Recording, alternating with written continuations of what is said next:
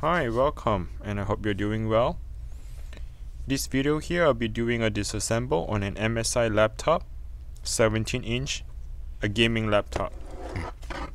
This model here is MS17C6. What I'll do is I'll try to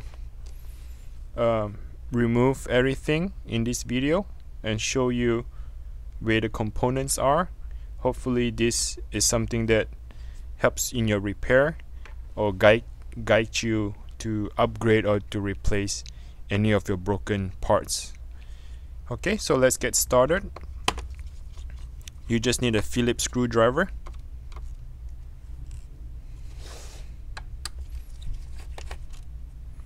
And try to remove the back plate first.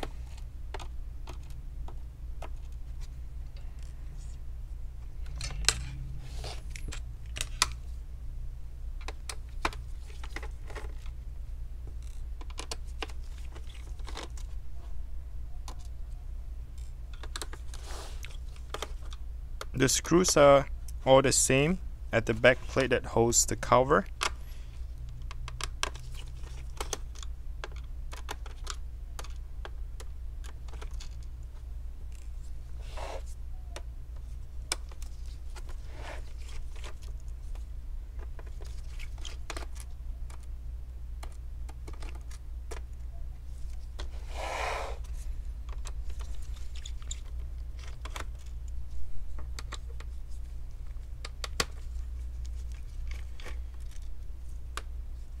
So there's one here hidden behind the factory seal label.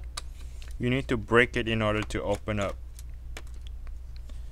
Okay, but of course you want to make sure that your laptop is no longer under manufacturer warranty. So if you break the seal, you may void the honor of the warranty coming from MSI. Alright, so once you have all the screws removed, what you want to do is you want to separate the back cover, and the separation comes right between this plastic and the red line. I'm just using a plastic prying tool to stick it in.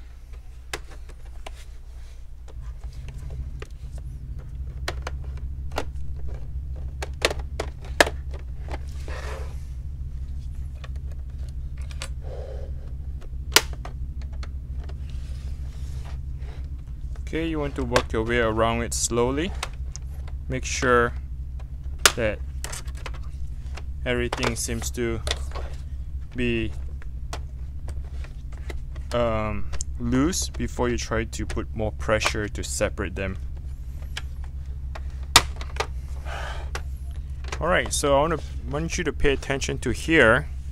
So one-sided, depending on how you look at it, where you have the audio jack and the microphone.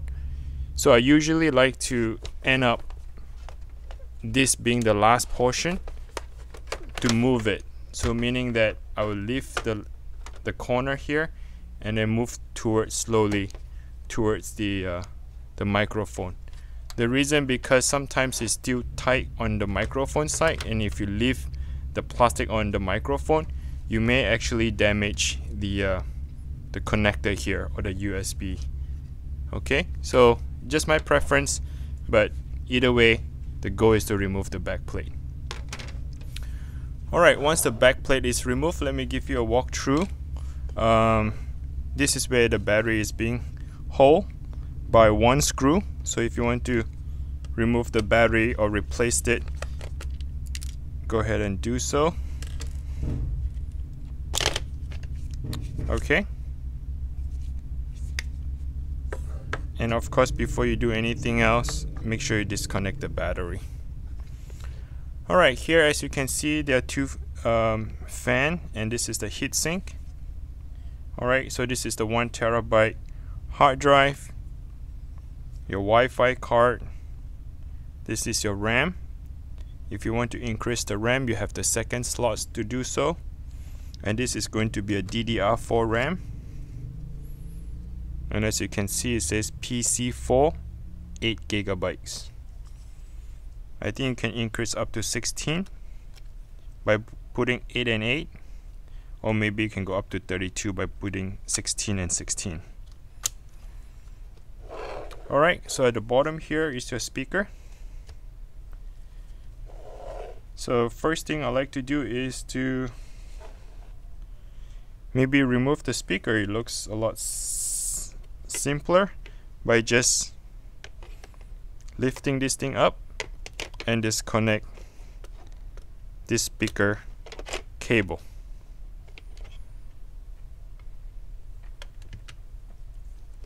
Okay, so the next step that I want to do right now would be removing the hard drive here.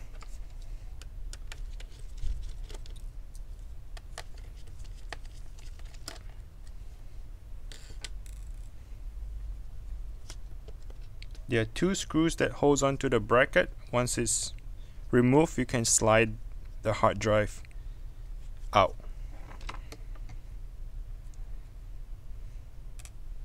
I believe this hard drive here is a secondary drive.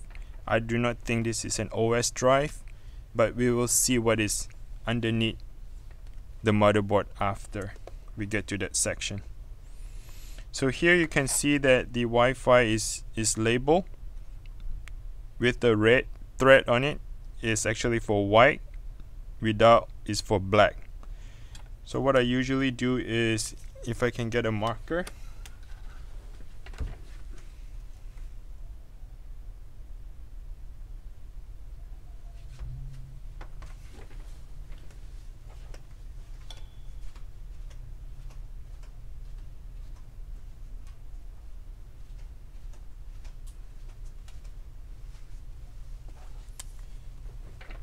so I like to label them, at least I'll know where goes where after. So I'm just going to color this blue, okay, and then just put it here, so I know that this cable goes to this direction and the other ones stay on the black. Alright, so let's disconnect this.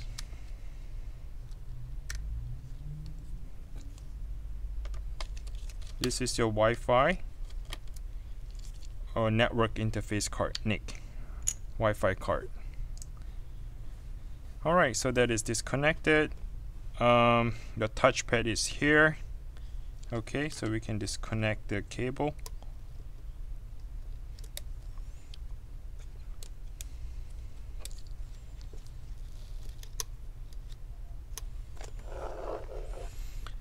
Let's see what is next we should do.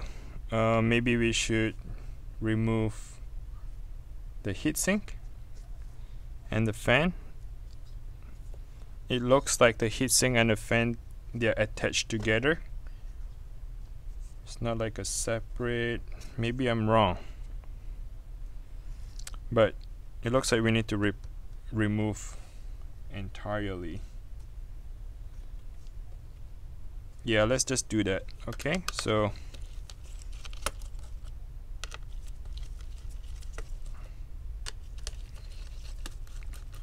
for those of you who wants to apply a new thermal paste, maybe the computer is getting too hot, or maybe it shuts down on its own. So this is how you will, let me see. Oh, the screws are not the same. So the one that says 11 is longer. Let me see what is number 8. Okay, 11 and 8, they are a bit longer. 9 and 10, they are shorter. Okay, so the screws are not quite the same size. So make sure that you have them in the right position when you put it back after. Yeah, so for those of you, the laptop gets really hot and shuts off by itself, or maybe the fans are not spinning, you might want to apply the thermal paste. And I'll try to show it to you, this process here.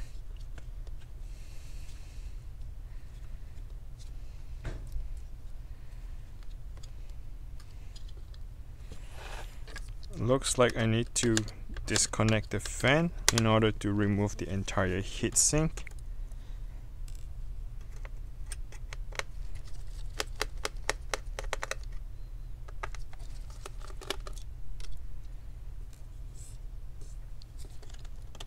Okay, and this is the CPU fan cable.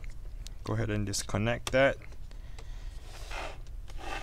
Come back here and do on the other side.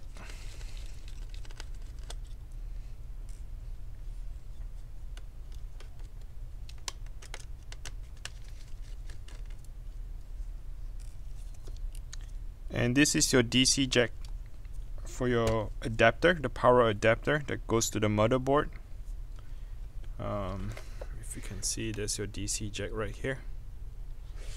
Okay.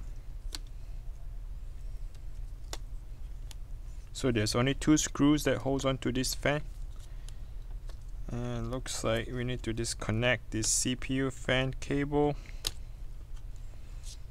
Okay, let's see. It will just come right out the entire heatsink. Alright, so these are the thermal pads. You can buy them, replace them, cut them into the same size. Alright, the way it goes, it kind of covers up the chipset on all this. Okay, so some of them came out and then it stick onto the other side of the motherboard. And probably this is your CPU and this is your graphics card. And if my thermal paste is still moist, but if yours is all dried up, you can get the alcohol wipes and just wipe it down, clean it, and apply a new thermal paste. And you can wipe this as well. Okay. Alright, so let's move on. So we have the Wi-Fi being here. Let's go ahead and disconnect the LCD screen cable.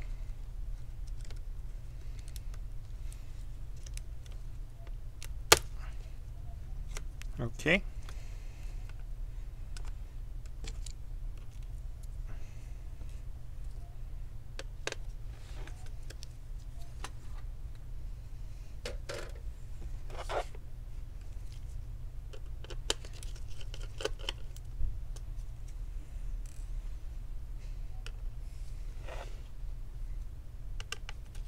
The next, what I'm doing is I'll be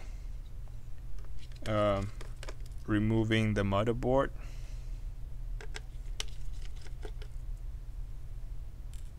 So it's 1 screw here, 2, 3, 4, and 5. So all the screw that says M.2 L3 parenthesis 3. M.2 L3. M.2 L3. So this is where you will put the screws back on after.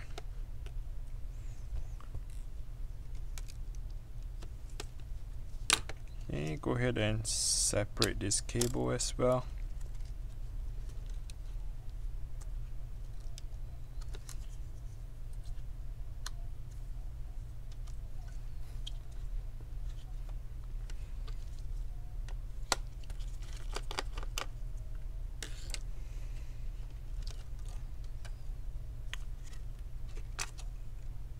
Alright, so do not pull all the way, because as you can see, I have the keyboard cable that is still attached here. Okay, as well as something's being attached on the other side here.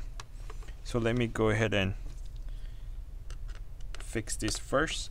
So we have to take out this little thing. The 3 screws that's holding it, I believe that should be the power button.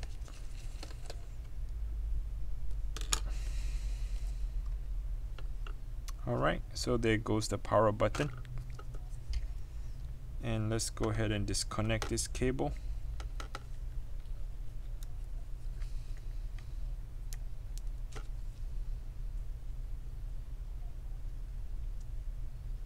Oh, it actually goes the other way around it. There's another plastic that holds onto it. You know what? Do not disconnect the cable, just put it back. We are going together in one piece together like this. Okay, so let's flip it towards yourself, and at this point you can go ahead and disconnect the keyboard.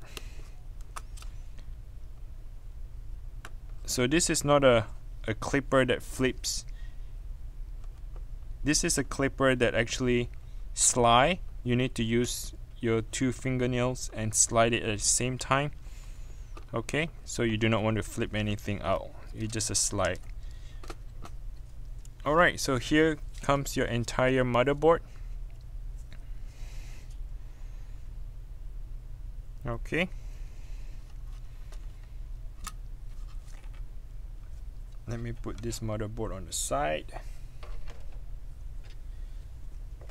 So finally, if you want to replace your entire screen with the back plate, you can remove this hinge. Okay, there's 2 hinges. There are 3 screws on one side and the other side. Remove it. That's how you will remove the entire LCD. Okay, as you can see, the keyboard here is not a screw-on, so you would have to, unfortunately, you would have to replace the entire MSI keyboard base. As I can see that the keyboard is kind of fixed onto the plastic here, and also as you can see the touchpad as well is somewhat fixed onto it. I don't think you can separate them. They all come in one piece together. So if you have any liquid spill on the keyboard or whatnot, unfortunately you would have to replace the whole thing. Okay, so to do that, you want to remove the adapter charger, okay, and also the hinge on both sides. Oh yeah, come back to the motherboard, and if there was a solid state drive that holds the OS, I do not see any SSD here. Doesn't seem like there's any solid state drive on the motherboard. This is the back of it, and this is the top. Alright, so I think that if you want to install an M.2 drive, you would have to do it here. Let me bring it back up here closely for you. You would have to do it here. So it says PCIe SSD 3.0. Okay, so your M.2 drive would be installed right here. And as for my case, my 1 terabyte is actually the OS drive. And if you do not want to install an M.2 and you just want to use a regular 2.5 inch solid state drive, you would actually replace the regular hard drive with the solid state drive. Okay, so this is the breakdown. I hope that you learned something from the video. If you have any question, just comment below. Ask me any questions. I will try to reply you. And until next time, please take care. I'll see you soon.